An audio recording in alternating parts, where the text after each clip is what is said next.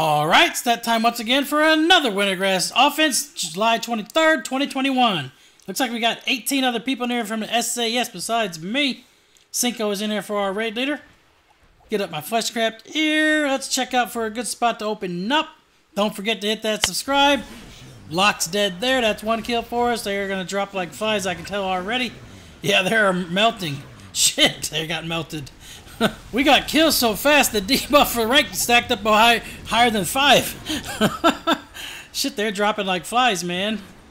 Hunter's dead. Nope, he turtles. Now he's dead. You're not getting away. Got to take down the lock. Start pushing out. Don't have vehicles for rank 2 yet, so it took us a little extra to get to rank 2. They didn't have quite enough go here, but looks like rank 2 is coming now. There it is. Might have got bugged out, too, from actually having more than 5 for the rank. That could have been a thing right there. Got somebody back here trying to hide. No, we're not going to let you just hide and cap. No. The unending resolve going off. Yeah. Chase you in the water. I'm cool with that. Unending resolve's about dead. So are you. Lights out. Loot your dead-ass body there. Starting to head up. Southeast wall's already down.